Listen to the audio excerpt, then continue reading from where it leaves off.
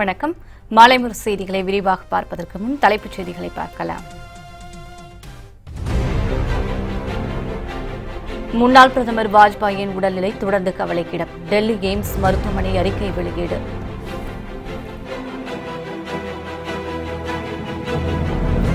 தமிழக ஆளுநரின் தேநீர் விருந்தை புறக்கணித்த சென்னை உயர்நீதிமன்ற நீதிபதிகள். தலைமை நீதிபதி பதவியேற்பு விழாவில் உரிய மரியாதை வழங்கப்படாததால் ஆத்திரம்.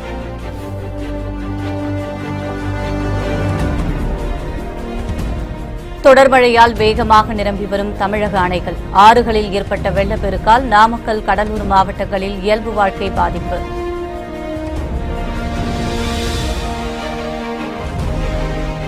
நூற்று 42 அடியை எட்டியது முல்லை பெரியாறு அணையின் நீர்மட்டம். 139 அடியாக குறைக்க தமிழக முதல்வருக்கு கேரள முதல்வர் பினராயி விஜயன் கடிதம்.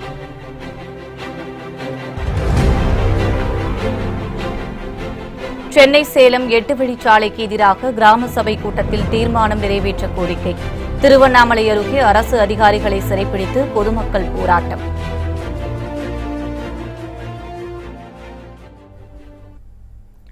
முன்னாள் பிரதமர் வாஜ்பாயின் உடல்நிலை தொடர்ந்து கவலைக்கிடமாக இருப்பதாக டெல்லி எய்ம்ஸ் மருத்துவமனை தெரிவித்துள்ளது. முன்னாள் பிரதமர் அடல் பிகாரி வாஜ்பாய் உடல்நலக்குறைவு காரணமாக கடந்த சில ஆண்டுகளாக தீவிர அரசியலில் இருந்து ஒதுங்கி வீட்டில் ஓய்வெடுத்து வந்தார். இந்நிலையில் நீரிழிவு நோயால் கடந்த ஜூன் 11 அன்று டெல்லி எய்ம்ஸ் மருத்துவமனையில் வாஜ்பாய் அனுமதிக்கப்பட்டார். அங்கு அவருக்கு தீவிர சிகிச்சை அளிக்கப்பட்டு வருகிறது. இந்த நிலையில் நேற்று மாலை மருத்துவமனை சென்ற பிரதமர் மோடி மருத்துவர்களிடம் வாஜ்பாய் உடல்நிலை குறித்து கேட்டறிந்தார். அதனைத் தொடர்ந்து அறிக்கை வெளியிட்ட எய்ம்ஸ் மருத்துவமனை கடந்த 24 மணி நேரத்தில் வாஜ்பாயின் உடல்நிலை கவலைக்கிடமான நிலையில் இருப்பதாக தெரிவித்துள்ளது. உயிர்காக்கும் கருவிகள் கொண்டு அவருக்கு தீவிர சிகிச்சை அளிக்கப்பட்டு வருவதாக அந்த அறிக்கையில் குறிப்பிடப்பட்டுள்ளது.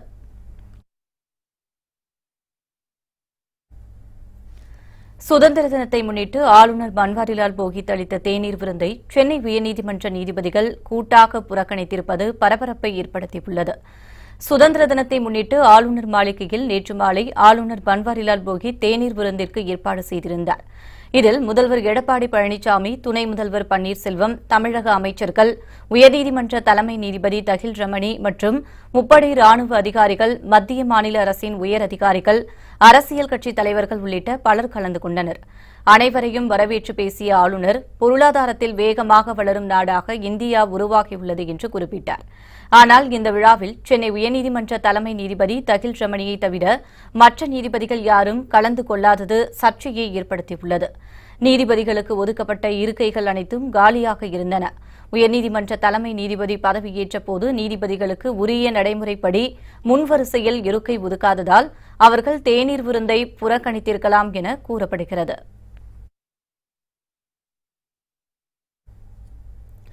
சுதந்திர தினத்தன்று ஆளுநர் மாளிகையில் மரபுக்கு மாறாக ஆளுநர் பன்வாரிலால் கொடியேற்றியதில் உள்நோக்கம் உள்ளது என விடுதலை சிறுத்தைகள் கட்சித் தலைவர் திருமாவளவன் தெரிவித்துள்ளார். 1974ஆம் ஆண்டிற்கு முன்பு வரை சுதந்திர தின விழாவின் போது ஆளுநர் தேசிய கொடியை ஏற்றுவது வழக்கமாக இருந்தது. ஆனால் மறைந்த முதலமைச்சர் கருணாநிதி சுதந்திர தினத்தன்று தேசிய கொடியை முதலமைச்சர் ஏற்றும் உரிமையை போராடி பெற்று தந்தார். அதன் பின்னர் சுதந்திர தினத்தன்று முதலமைச்சரும் குடியரசு தினத்தன்று ஆளுநரும் கொடியேற்றுவது வழக்கமாக இருந்தது. இந்நிலையில் நேற்று வழக்கத்திற்கு மாறாக தமிழக ஆளுநர் பன்வாரிலால் புரோஹித் ஆளுநர் மாளிகையில் தேசிய கொடியேற்றியது சர்ச்சையை ஏற்படுத்தியுள்ளது. இதுகுறித்து கருத்து தெரிவித்துள்ள திருமாவளவன், ஆளுநர் மரபை மீறி கொடியேற்றியுள்ளார் என்றும் இதில் உள்நோக்கம் இருப்பதாகவும் குற்றம் சாட்டினார். தமிழக முதலமைச்சரின் உரிமையை கேள்விக்குறியாக்கும் வகையில் ஆளுநர் நடந்திருப்பது வேதனையளிப்பதாக அவர் தெரிவித்துள்ளார். தமிழக ஆளுநர் அவர்கள் இந்த மரபை மீறி இருக்கிறார். கவர்னர் பங்களாவில் ஆளுநர் மாளிகையில் இதுவரையில் ஆளுநர்கள் கடந்த காலங்களில் இருந்தவர்கள் யாரும் ஆளுநர் மாளிகையில் சுதந்திர கொடியேற்றியதில்லை. முதல்வர் கொடியேற்றிய பிறகு ஆளுநர் ஏற்றினாரா அல்லது ஆளுநர் முதல்வருக்கு முன்னதாகவே கொடியேற்றினாரா என்பது ஒரு சட்டத்தின் அடிப்படையிலான கேள்வி. முதல்வர் ஏற்றிய பிறகுதான் ஆளுநராக இருந்தாலும் கூட பிற இடங்களிலே கொடியேற்ற வேண்டும். ஆகவே மாநில அரசின் உரிமையை அல்லது மாநில முதல்வருக்கான உரிமையை கேள்விக்குள்ளாக்கும் வகையில் தமிழக ஆளுநர் அவர்களின் நடவடிக்கை அமைந்திருக்கிறது. நாமக்கல், திருப்பூர், சிதம்பரம் சுற்றுவட்டார பகுதிகள் ஆறுகளில் ஏற்பட்ட வெள்ளப்பெருக்கால் பொதுமக்களின் இயல்பு வாழ்க்கை முடங்கியுள்ளது. மேட்டூர் அணையில் இருந்து காவிரியில் அதிக அளவில் தண்ணீர் திறந்துவிடப்பட்டதால் சிதம்பரம் அருகே பழைய கொள்ளிடம் ஆற்றில் வெள்ளம் கரைபுரண்டு ஓடுகிறது. இதனால் திட்டுக்காட்டூர், அக்கரை, ஜெயங்கொண்டாப்பட்டி, கீழ்குண்டாலப்பாடி ஆகிய கிராமங்களில் தண்ணீர் சூழ்ந்து தனித்தீவுகளைப் போல காட்சியளிக்கிறது. கடும் வெள்ளம் காரணமாக இங்குள்ள கிராம மக்கள் பல்வேறு ஊர்களுக்கு வந்து செல்வதற்கு படகுகளையே பயன்படுத்தி வருகின்றனர். தண்ணி வந்துருச்சுன்னா இந்த அண்டை தான் அந்தாண்ட போகிறதுக்கு வசதியே கிடையாது. போட்டு வசதி விட்டாலும் அதுக்கு பணம் வசூல் பண்ணுறாங்க. நீங்கள் போட்டு வசதி விட்டும் எங்களுக்கு செலவுக்கு தான் கொடுக்குறாங்க வச்சு இங்கே உள்ளவங்களுக்கு கஷ்டத்தை தான் கொடுக்குறாங்க வச்சு அவங்க அந்தாண்ட அதிகாரிலாம் இருந்தே பார்க்க மாட்டாங்க. அதனால எங்களுக்கு முன்னாடி பாலம் ரெடி பண்ணுங்க. இந்த கிராமத்தில் உள்ளவங்க அத்தனை பேருமே 3500 குடும்பம் இருக்குதுங்க. 3 பஞ்சாயத்தில் உள்ளவங்க. அதனால இந்தாண்ட போகிறதுக்கு எங்களுக்கு பாலம் ரெடி பண்ணி கொடுக்கணும் முன்னாடி. இதேபோன்று நாமக்கல் மாவட்டம் குமாரபாளையம் ஆற்றங்கரையோரத்தில் உள்ள 100க்கும் மேற்பட்ட வீடுகள் நீரில் மூழ்கியுள்ளன. வெள்ளம் பாதிக்கப்பட்ட பகுதிகளை மாவட்ட ஆட்சியர் மற்றும் காவல்துறை கண்காணிப்பாளர் ஆகியோர் நேரில் ஆய்வு மேற்கொண்டனர். 450க்கும் மேற்பட்டோர் நிவாரண முகாம்களில் தங்க வைக்கப்பட்டுள்ளனர். மேற்கு தொடர்ச்சி மலைப்பகுதிகளில் பெய்த கனமழையால் திருப்பூர் நொய்யல் ஆற்றில் வெள்ளப்பெருக்கு ஏற்பட்டுள்ளது. ஆனைப்பாளையம் பகுதியில் தரைப்பாலம் வெள்ளத்தில் மூழ்கியதால் போக்குவரத்து துண்டிக்கப்பட்டுள்ளது. முல்லை பெரியாறு அணையின் நீர்மட்டம் உச்சநீதிமன்றம் அனுமதித்த அளவான 142 அடியை எட்டியுள்ளது. தேனி மாவட்டத்தின் முக்கிய நீர் ஆதாரமாக விளங்கிய முல்லை பெரியாறு அணையின் நீர்வரத்து தொடர்ந்து அதிகரித்த நிலையில் 3 ஆண்டுகளுக்கு பிறகு உச்சநீதிமன்றம் அனுமதித்த அளவான 142 அடியை எட்டியுள்ளது. அணையின் நீர்பிடிப்பு பகுதிகளில் தொடர்ந்து மழை பெய்து வருவதால் முல்லை பெரியாறு ஆற்றின் கரையோர பகுதியான கம்பம், பாளையம், சின்னமனூர், வீரபாண்டி உள்ளிட்ட பகுதிகளுக்கு மாவட்ட நிர்வாகம் வெள்ள அபாய எச்சரிக்கை விடுத்துள்ளது. இதனால் கரையோர பகுதிகளில் வசிக்கும் மக்கள் ஆற்றில் குளிக்க தடை விதிக்கப்பட்டுள்ளது. முல்லை பெரியாறு அணையின் நீர்மட்டத்தை 142 அடியில் இருந்து 139 அடியாக குறைக்க வலியுறுத்தி தமிழக முதல்வர் எடப்பாடி பழனிசாமிக்கு கேரள முதல்வர் பினராயி விஜயன் கடிதம் எழுதியுள்ளார். கேரளாவில் தொடர் கனமழை காரணமாக முல்லை பெரியாறு அணையின் நீர்மட்டம் 142 அடியை எட்டியுள்ளது. இதனையடுத்து அணையின் 13 மதகுகள் திறக்கப்பட்டு 11,000 கன அடி தண்ணீர் இடுக்கி அணைக்கு செல்கிறது. இந்நிலையில் முல்லை பெரியாறு அணையின் நீர்மட்டத்தை 142 அடியில் இருந்து 139 அடியாக குறைக்க வலியுறுத்தி தமிழக முதல்வருக்கு கேரள முதல்வர் பினராயி விஜயன் கடிதம் எழுதியுள்ளார். அணைக்கு நீர்வரத்து அதிகமாக இருப்பதால் அணையின் தேக்க கொள்ளளவை குறைக்க வேண்டும் என்று அந்த கடிதத்தில் பினராயி விஜயன் குறிப்பிட்டுள்ளார். கேரளாவில் மிக அதிக அளவு மழையும் வெள்ளப்பெருக்கும் ஏற்பட்டுள்ளதால் மக்கள் பாதுகாப்பாக இருக்க வேண்டும் என முதல்வர் பினராயி விஜயன் எச்சரித்துள்ளார். திருவண்ணாமலை அருகே நடைபெற்ற கிராம சபை கூட்டத்தில் சேலம் 8 வழிச்சாலைக்கு எதிராக தீர்மானம் நிறைவேற்றக் கோரி அரசு அதிகாரிகளை சிறைப்பிடித்து பொதுமக்கள் போராட்டம் நடத்தினர். திருவண்ணாமலை அடுத்த சி. நம்மியந்தல் கிராமத்தில் சுதந்திர தினத்தை முன்னிட்டு நேற்று கிராம சபை கூட்டம் நடைபெற்றது. இந்த கூட்டத்தில் பங்கேற்ற பொதுமக்கள் 8 வழிச்சாலை திட்டத்தால் தங்களுக்கு எந்த பயனும் இல்லை என்றும், எனவே அந்த சாலைக்கு எதிராக முதல் தீர்மானத்தை நிறைவேற்ற வேண்டும் என்றும் கோரிக்கை வைத்தனர். இதனை ஏற்றுக்கொள்ளாத அரசு அதிகாரிகள் தீர்மானத்தை நிறைவேற்ற முடியாது என திட்டவட்டமாக தெரிவித்தனர். இதனால் ஆத்திரமடைந்த கிராம மக்கள் மத்திய, மாநில அரசுகளை கண்டித்து கோஷம் எழுப்பினர். மேலும் அரசு அதிகாரிகளை சிறைப்பிடித்து அவர்கள் போராட்டத்தில் ஈடுபட்டதால் பரபரப்பு ஏற்பட்டது. 8 வழிச்சாலை வேண்டாம். இதால விவசாயிங்க மட்டும் இல்ல, விவசாய கூலி எல்லாருமே பாதிக்கப்படுறாங்க. இந்த தீர்மானம் ஏன் போடலன்னு சொல்லி கேட்கும்போது அவங்க ஓடி ஓடி ஒளிஞ்சாங்க. ஒளியும் போது நாங்கள் கூட்டு நடத்த சொல்லி கூப்பிட்டோம், நடத்தலை. இது ஊர் ஜனங்களுக்காக தான் கிராம சபை கூட்டம். அந்த கிராம சபை கூட்டத்தில் மக்களுடைய முதல் கோரிக்கையான 8 வழிச்சாலை புறக்கணிக்கிறோம்ன்றதை நாங்கள் முன் வச்சோம். எங்களுக்கு கோரிக்கை அரசு அதிகாரிகள் ஏற்றுக்க மறுக்கும் பட்சத்தில் நாங்கள் அவங்கள சிறைப்பிடிச்சு வச்சுருக்கோம். அவங்க மேலதிகாரி என்கிட்ட பேசினா மட்டுமே அவங்களை விடுவிப்போம் அப்படின்ற முடிவில் நாங்கள் கிராம மக்கள்லாம் இருக்கோம். ஏற்றுக்க மறுக்கிறாங்க. எங்களுடைய முதல் கோரிக்கை மக்களுக்கான விரோதமான 8 வழிச்சாலையை புறக்கணிக்கிறோம்ன்ற நாங்கள் தீர்மானத்தை கொண்டு எழுத சொல்கிறோம். ஆனால் அந்த தீர்மானத்தை அவங்க எழுத மறுக்கிறாங்க. எங்களுடைய மேலதிகாரி எங்களுக்கு உத்தரவு இல்லை, நாங்கள் எங்கள் மேலதிகாரி அது எழுதக்கூடாதுன்னு சொல்கிறாங்க, அதனால் நாங்கள் எழுத மாட்டோம் அப்படின்னு சொல்லி அவங்க நிறுத்துறாங்க. சென்னையில் கழிவுநீர் தொட்டியிலிருந்து மீட்கப்பட்ட குழந்தை நலமுடன் இருப்பதாக சுகாதாரத்துறை அமைச்சர் விஜயபாஸ்கர் தெரிவித்துள்ளார். சென்னை வலசரவாக்கத்தில் உள்ள கழிவுநீர் கால்வாயில் மீட்கப்பட்ட பச்சிளம் குழந்தை சென்னை எழும்பூர் குழந்தைகள் நல மருத்துவமனையில் அனுமதிக்கப்பட்டுள்ளது. இந்த நிலையில் சுகாதாரத்துறை அமைச்சர் விஜயபாஸ்கர் நேற்றிரவு மருத்துவமனைக்கு சென்று குழந்தைக்கு அளிக்கப்படும் சிகிச்சைகள் குறித்து கேட்டறிந்தார். பின்னர் செய்தியாளர்களை சந்தித்த அவர் கழிவுநீர் தொட்டியை குழந்தை வீழ்த்தியது வேதனையளிப்பதாக கூறினார். தற்போது குழந்தை மருத்துவமனையில் நலமுடன் இருப்பதாகவும் அரசு தாய்ப்பால் வங்கியிலிருந்து 2 மணி நேரத்திற்கு ஒருமுறை தாய்ப்பால் வழங்கப்பட்டு வருவதாகவும் தெரிவித்தார். குழந்தை அரசு காப்பகத்தில் ஒப்படைக்கப்படும் என கூறிய அவர் குழந்தையின் தாயை தேடும் பணி நடைபெற்று வருவதாக குறிப்பிட்டார். குழந்தை இப்போ 1 கிலோ 95 கிராம், அதாவது 1.95 கிலோவில் இருக்குது, ஆரோக்கியத்தோடு இருக்குது. இந்த குழந்தை நம்ம இந்த மருத்துவமனையில் எத்தனை நாள் இருக்கணுமோ மருத்துவர்கள் அனுமதிக்க இருந்ததுக்கு பின்னால் உரிய விதிமுறைகள் படி சமூக நலத்தில் இருக்கக்கூடிய நம்முடைய அரசு காப்பகத்தில் இந்த குழந்தை ஒப்படைக்கப்படும். அதற்கு பின்னால் அது பொதுவாக அந்த அரசு என்ன நடைமுறையோ அதன்படி இந்த குழந்தையை கண்டெடுத்த அந்த கீதா என்ற பெண்மணி கூட நாங்களே இந்த குழந்தையை எடுத்து வளர்க்குறோம் அப்படின்ற மாதிரி எங்கள்கிட்ட கோரிக்கை வச்சாங்க. இருந்தாலும் அந்த குழந்தைய அரசு விதிமுறைகள் படி அரசு காப்பகத்தில் ஒப்படைக்க பின்னாடி அதுக்கப்புறம் உரிய ரூல்ஸ் அண்ட் ரெகுலேஷன் படி அது வழங்கப்படும் என்பதை தெரிவித்துக் கொள்கிறோம். இது சுதந்திர தினத்தன்று கண்டுபிடிக்கப்பட்ட காரணத்தினால அந்த பெண்மணியும் நம்முடைய மருத்துவ குழு எல்லாரும் இணைந்து இந்த ஆண் குழந்தைக்கு ரொம்ப அழகான ஆண் குழந்தை சுதந்திரம் என்று பெயர் வைக்கப்பட்டிருக்கிறது. புதுச்சேரி ஆளுநர் கிரண்பேடி அளித்த தேநீர் விருந்தில் முதலமைச்சர் நாராயணசாமியும் எதிர்க்கட்சித் தலைவர் ரங்கசாமியும் கைகுலுக்கிக் கொண்டனர். சுதந்திர தினத்தை முன்னிட்டு புதுச்சேரி ஆளுநர் மாளிகையில் கிரண்பேடி தேநீர் விருந்து வழங்கினார். இதில் முதலமைச்சர் நாராயணசாமி, சபாநாயகர் வைத்திலிங்கம், அமைச்சர்கள், முன்னாள் முதலமைச்சரும் என்ஆர் காங்கிரஸ் தலைவருமான ரங்கசாமி மற்றும் எதிர்க்கட்சியினர் பலர் பங்கேற்றனர். இதற்கு முன்பு எலியும் பூனையுமாக இருந்த முதல்வர் நாராயணசாமியும் ரங்கசாமியும் இந்த நிகழ்வின் போது கைகுலுக்கிக் கொண்டனர். இதேபோல் காங்கிரஸ் அமைச்சர்களும் ரங்கசாமியுடன் நெருங்கி பழக்கினர். இது அம்மாநில அரசியலில் ஒரு அரிய நிகழ்வாக கருதப்படுகிறது. இந்த நிகழ்வுக்கு பின்னர் செய்தியாளர்களை சந்தித்த கிரண்பேடி புதுச்சேரி மாநிலம் சுத்தமாகவும் சுகாதாரமாக உள்ளது என்றார்.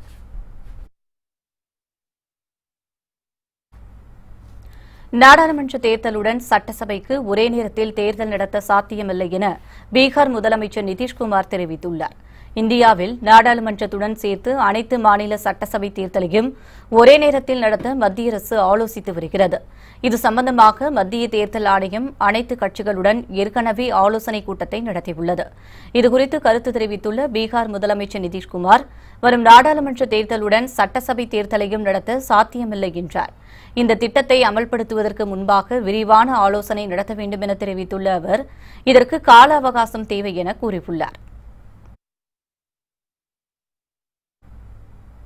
நடிகர் ரஜினிகாந்துக்கு அரசியல் அறிவில்லை என அமைச்சர் செல்லூர் ராஜு தெரிவித்துள்ளார். இதுகுறித்து பேசிய அமைச்சர் ஜெயக்குமார், நடிகர் ரஜினிகாந்துக்கு பன்முகத்தன்மை இல்லை என்றும் திரைத்துறையில் சாதித்த அவர் அரசியலுக்கு கத்துக்குட்டி எனவும் விமர்சித்தார்.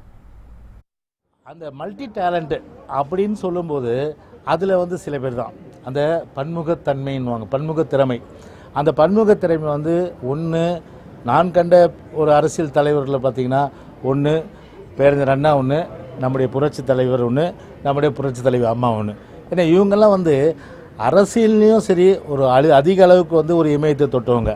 அதாவது கலைத்துறையிலும் அதிக அளவுக்கு இமயத்தை தொட்டவங்க. தலைவரும் அதே போல் தான் அரசியலையும் கலைத்துறையிலையும் இமயத்தை தொட்டவங்க. ஆனால் கமலும் சரி நடிகர் ரஜினிகாந்தும் சரி அவர்கள் கலைத்துறையில் இமயத்தை தொட்டிருக்கலாம். ஆனால் அரசியலை பொறுத்தவரை அவர்கள் ஒரு கத்துக்குட்டின்னு தான் நான் சொல்ல கடமைப்பட்டிருக்கிறேன். வேண்டுமானால் சரி பாலிடிக்ஸ் எப்படி எடுக்கணும் அப்படின்னு சொல்லிட்டு அவர் விருப்பப்பட்டால் பாடம் எடுப்பதற்கு கூட நான் தயாராக இருக்கின்றேன். அதில் எனக்கு மாறுபட கருத்தில் எனக்கு. சென்னை மயிலாப்பூரில் செய்தியாளர்களிடம் பேசிய கூட்டுறவுத்துறை அமைச்சர் செல்லூர் ராஜு, நிதானமாக பேசும் ரஜினிக்கு அரசியல் அறிவு இல்லை என்றார். 2 பக்கமும் ரஜினிகாந்த் கால் வைத்து தொண்டர்களை ஈர்க்க நினைப்பதாக அவர் குற்றம் சாட்டினார். ரஜினி அவர்கள் உண்மையிலே எப்பொழுது நிதானமாக பேசக்கூடியவர், எந்த கருத்து சொன்னாலும் ஆழமாக சிந்தித்து பேசக்கூடியவர். அன்றைக்கு ஒரு தவறான கருத்தை அவர் பதிவிட்டிருக்கிறார். புரட்சித் தலைவருடைய அண்ணா திராவிட முன்னேற்ற கழக அரசை விமர்சனம் செய்கிறார். குறிப்பாக விமர்சனம் செய்கிற அளவுக்கு ரஜினி அவர்களுக்கு அரசியல் அறிவு அவ்வளவு இன்னும் போதுமானதாக இல்லை. முன்னாள் முதலமைச்சர் ஜெயலலிதாவின் வாழ்க்கை வரலாறு திரைப்படத்தை இயக்குநர் ஏ.எல். விஜய் இயக்க உள்ளதாக தகவல் வெளியாகியுள்ளது. மறைந்த முதல்வர் ஜெயலலிதாவின் வாழ்க்கை வரலாறு படத்திற்கான திரைக்கதையை இயக்குநர் ஏ.எல். விஜய் எழுதி வருவதாக தகவல் வெளிவந்துள்ளது. திரைக்கதை எழுதும் பணி முடிந்தவுடன் ஜெயலலிதாவாக நடிக்கும் நடிகை குறித்து AL விஜய் முடிவு செய்யவுள்ளதாக கூறப்படுகிறது. 3 மொழிகளில் வெளியாகவுள்ள ஜெயலலிதா வாழ்க்கை வரலாறு திரைப்படத்தின் முதல் பாதி அவருடைய திரையுலக வாழ்க்கை குறித்தும் 2ஆம் பாதி அரசியல் வாழ்க்கை குறித்தும் இருக்கும் என எதிர்பார்க்கப்படுகிறது. விப்ரி மீடியா நிறுவனம் இந்த படத்தை தயாரிக்க உள்ளதாகவும் இந்த படத்தின் அறிவிப்பு ஜெயலலிதாவின் பிறந்த நாளான பிப்ரவரி 24ஆம் தேதி வெளிவரும் என கூறப்படுகிறது. இந்திய கிரிக்கெட் அணியின் முன்னாள் கேப்டன் அஜித் வடேகர் உடல்நலக்குறைவு காரணமாக நேற்றிரவு காலமானார். அவருக்கு வயது 77. 1964ஆம் ஆண்டு இந்திய அணியில் அறிமுகமான அஜித் வடேகர் 1970களில் இந்திய அணியின் கேப்டனாக பொறுப்பேற்று திறம்பட வழிநடத்தி சென்றார். இந்திய அணி தனது முதல் ஒருநாள் கிரிக்கெட் போட்டியை அஜித் வடேகர் தலைமையில் விளையாடியது. 1974ஆம் ஆண்டு கிரிக்கெட்டில் இருந்து ஓய்வு பெற்ற பிறகு இந்திய அணியின் பயிற்சியாளர், மேலாளர், தேர்வுக்குழு தலைவர் உள்ளிட்ட பல்வேறு பொறுப்புகளை அவர் வகித்துள்ளார். பத்மஸ்ரீ, அர்ஜுனா, வாழ்நாள் சாதனையாளர் உட்பட பல விருதுகளை அஜித் வடேகர் பெற்றுள்ளார். இந்நிலையில் உடல்நலம் பாதிக்கப்பட்டு மும்பை தனியார் மருத்துவமனையில் சிகிச்சை பெற்று வந்த அவர் நேற்று காலமானார். இந்திய கிரிக்கெட் அணியின் முன்னாள் கேப்டன் அஜித் வடேகர் மறைவுக்கு குடியரசுத் தலைவர் ராம்நாத் கோவிந்த், பிரதமர் மோடி இரங்கல் தெரிவித்துள்ளனர். குடியரசுத் தலைவர் ராம்நாத் கோவிந்த் வெளியிட்டுள்ள இரங்கல் குறிப்பில் இந்திய அணியின் மிக சிறந்த இடது கை பேட்ஸ்மேனான இந்திய அணிக்கு பல்வேறு வெற்றிகளை பெற்றுத் தந்துள்ளார் என புகழ் தந்துள்ளார். அவரை இழந்து வாடும் குடும்பத்தினருக்கு குடியரசுத் தலைவர் அனுதாபம் தெரிவித்துள்ளார். டுவிட்டரில் இரங்கல் தெரிவித்துள்ள பிரதமர் மோடி, சிறந்த பேட்ஸ்மேனாகவும் கேப்டனாகவும் இந்திய அணிக்கு மிகப்பெரிய பங்களிப்பை வழங்கிய அஜித் வடேகரின் மறைவு மிகுந்த வேதனையை அளிப்பதாக குறிப்பிட்டுள்ளார்.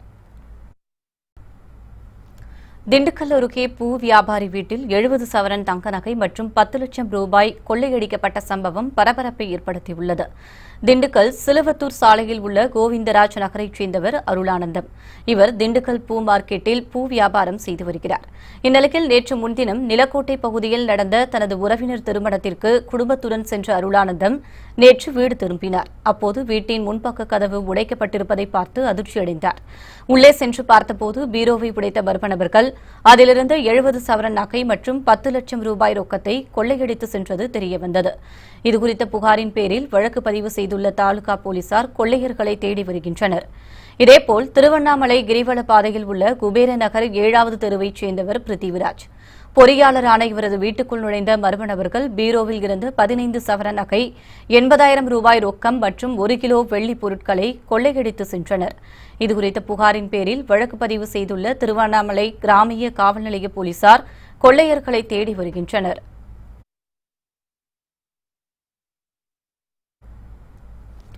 சிவகாசி அருகே 2 இருசக்கர வாகனங்கள் நேருக்கு நேர் மோதி தீப்பிடித்து எரிந்ததில் 2 வாலிபர்கள் உயிரிழந்தனர்.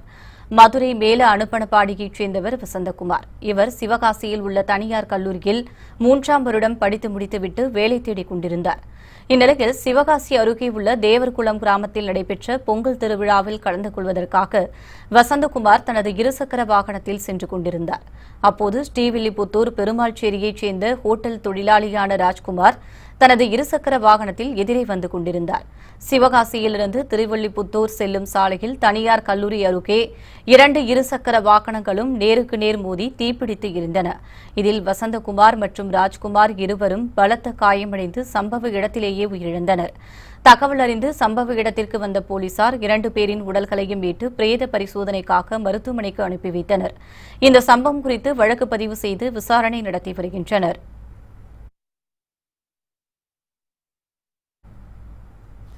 வேளாண்மை வணிகத்தில் பல லட்சம் கோடி ரூபாய் புழங்கினாலும் அதன் லாபம் விவசாயிகளை சென்று சேர்வதில்லை என்று IAS அதிகாரி சகாயம் வேதனையுடன் கூறியுள்ளார். தமிழை மீட்டெடுக்கும் முயற்சியாக தமிழில் கையெழுத்து போடுவதன் அவசியத்தை உணர்த்தும் விதத்தில் தமிழ் கையெழுத்து துவக்க விழா சென்னை விருகம்பாக்கத்தில் உள்ள மக்கள் பாதை அலுவலகத்தில் நடைபெற்றது.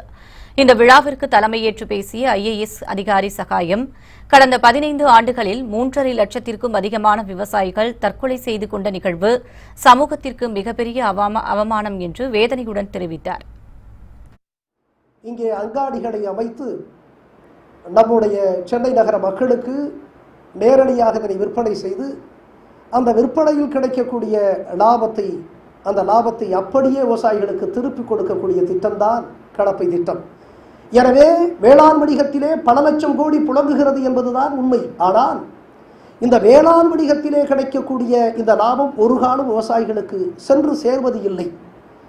எனவே இந்த வேளாண் வணிகத்தை நம்முடைய கடப்பை திட்டம் மூலமாக நாம் இந்த வணிகத்தை நடத்தி இதிலே கிடைக்கக்கூடிய இந்த லாபத்தை நாம் விவசாயிகளுக்கு திருப்பிக் கொடுக்க நாம் எத்தரிக்கிறோம்.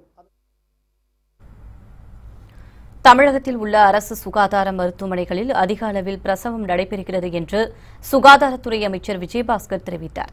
சென்னை எழும்பூர் தாய்சேய் நல மருத்துவமனையில் மக்கள் நல்வாழ்வு மற்றும் குடும்ப நலத்துறை சார்பில் கர்ப்ப காலத்தில் ஏற்படும் உயர் ரத்த அழுத்தத்தை கட்டுப்படுத்தும் விதமாக விழிப்புணர்வு சுவரொட்டிகள் மற்றும் குறுந்தகடுகளை சுகாதாரத்துறை அமைச்சர் விஜயபாஸ்கர் வெளியிட்டார்.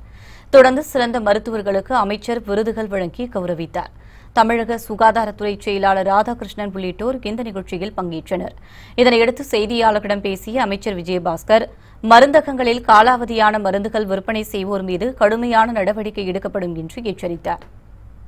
மருந்து கட்டுப்பாட்டு துறையின் சார்பாக நம்ம ஆய்வு நடத்தப்படுகிறது.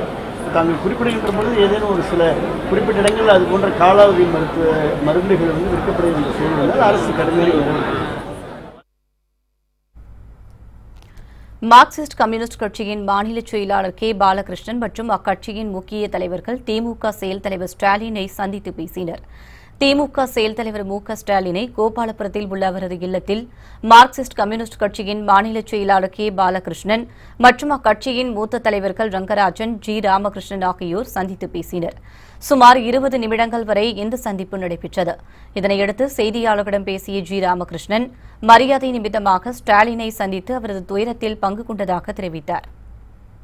டாக்டர் கலைஞர் அவர்கள் இயற்கை எய்திய பிறகு அவருடைய இறுதி நிகழ்ச்சியில் கலந்து கொண்டோம். அதற்கு பிறகு திமுகவினுடைய செயல் தலைவர் மு க ஸ்டாலின் அவர்களை சந்தித்து ஒரு மரியாதை நிமித்தமாக அவருடைய துயரத்தை பகிர்ந்து கொள்கிற முறையில் நேரடியாக வந்து பேசிட்டு வரணும்னு சொல்லி ஒரு மரியாதை நிமித்தமாக வந்து சந்தித்தோம்.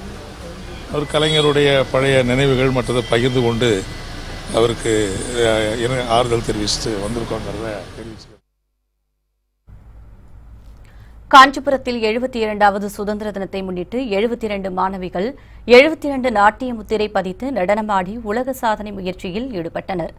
காஞ்சிபுரம் கச்சேபீஸ்வரர் கோயிலில் தேஜஸ் இன்ஸ்டிடியூட் ஆஃப் ஃபைன் ஆர்ட்ஸ் சார்பில் 72 மாணவிகள் பங்கேற்ற நாட்டிய நிகழ்ச்சி நடைபெற்றது.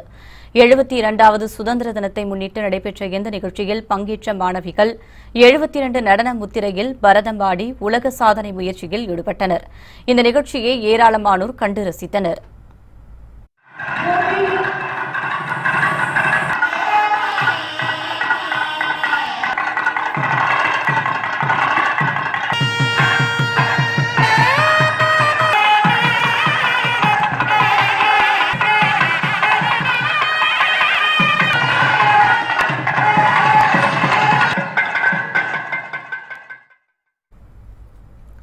சிங்கம்புணரி அருகே சுதந்திர தினத்தை முன்னிட்டு நடைபெற்ற கிராம சபை கூட்டத்தில் முன்னாள் மத்திய அமைச்சர் ப சிதம்பரம் பங்கேற்றார். சிவகங்கை மாவட்டம் சிங்கம்புணரி அருகே உள்ள ஆகாலாப்பூரில் சுதந்திர தினத்தை முன்னிட்டு கிராம சபை கூட்டம் நடைபெற்றது. முன்னாள் மத்திய அமைச்சர் ப சிதம்பரம் முன்னிலையில் நடைபெற்ற இந்த கூட்டத்தில் காவிரி கூட்டு குடிநீர் திட்டத்தில் காலாப்பூர் பகுதியை இணைக்க வேண்டும் உள்ளிட்ட 13 தீர்மானங்கள் நிறைவேற்றப்பட்டன. இந்த கிராம சபை கூட்டத்தில் வட்டாட்சியர், வட்டார வளர்ச்சி அலுவலர் உள்ளிட்ட உயர் அதிகாரிகள் யாரும் பங்கேற்கவில்லை என்பது குறிப்பிடத்தக்கது.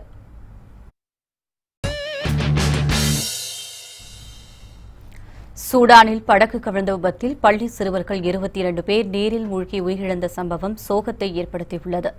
சூடான் தலைநகர் கார்டாவும் பகுதியில் இருந்து 750 கிலோமீட்டர் வடக்கே அமைந்த நைல் நதியில் படகு ஒன்று சென்று கொண்டிருந்தது. அதில் பள்ளிக்கு செல்லும் சிறுவர்கள் 40க்கும் மேற்பட்டோர் பயணம் செய்ததாக கூறப்படுகிறது.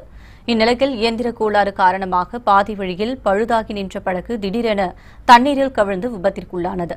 இதில் படகில் பயணம் செய்த பள்ளி சிறுவர்களில் 22 பேர் நீரில் மூழ்கி பரிதாபமாக உயிரிழந்தனர். மேலும் இந்த விபத்தில் பெண் ஒருவரும் நீரில் மூழ்கி உயிரிழந்தார். படகு கவிழ்ந்து சிறுவர்கள் 22 பேர் பலியான சம்பவம் அப்பகுதி மக்களிடையே சோகத்தை ஏற்படுத்தியுள்ளது.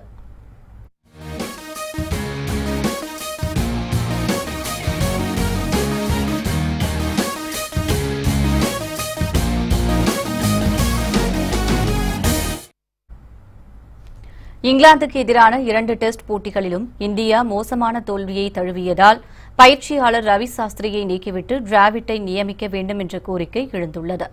விராட் கோலி தலைமையிலான இந்திய கிரிக்கெட் அணி இங்கிலாந்தில் சுற்றுப்பயணம் செய்து விளையாடி வருகிறது. மொத்தமுள்ள 5 டெஸ்ட் போட்டித் தொடரில் நடந்து முடிந்த 2 டெஸ்ட் போட்டிகளிலும் இந்திய அணி படுதோல்வியடைந்தது.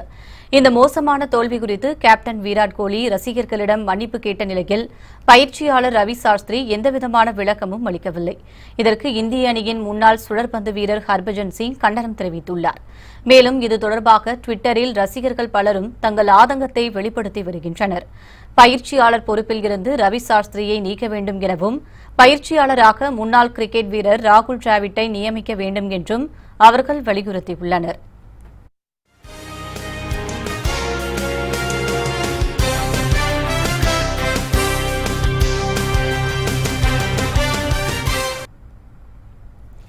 தென்மேற்கு பருவமழை தீவிரமடைந்துள்ளதால் நீலகிரி, கன்னியாகுமரி மாவட்ட பள்ளி கல்லூரிகளுக்கு இன்று விடுமுறை அறிவிக்கப்பட்டுள்ளது. தென்மேற்கு பருவமழை தீவிரமடைந்துள்ளதால் தமிழகத்தின் பல்வேறு இடங்களில் கனமழை தொடர்ந்து பெய்து வருகிறது. கனமழையால் முக்கிய அணைகளின் நீர்மட்டம் உயர்ந்து வருவதால் அணைகளில் இருந்து தண்ணீர் வெளியேற்றப்பட்டுள்ளது. ஆறுகளில் வெள்ளப்பெருக்கு ஏற்பட்டுள்ளதால் குடியிருப்பு பகுதிகளில் மழைநீர் புகுந்து பொதுமக்கள் பாதிக்கப்பட்டுள்ளனர். பல்வேறு இடங்களில் நிலச்சரிவும் ஏற்பட்டுள்ளதால் கடும் சேதம் ஏற்பட்டுள்ளது. இந்நிலையில் தொடர்ந்து கனமழை பெய்து வருவதால் கன்னியாகுமரி, நீலகிரி ஆகிய மாவட்ட பள்ளி கல்லூரிகளுக்கு இன்று விடுமுறை விடப்பட்டுள்ளதாக அந்தந்த மாவட்ட ஆட்சியர்கள் அறிவித்துள்ளனர். புத்தம்புதிய செய்திகள் அவ்வப்போது முழுமையாக மாலைமுரசு தொலைக்காட்சி வழங்கும். இணைந்திருங்கள் மாலைமுரசு தொலைக்காட்சியுடன். வணக்கம்.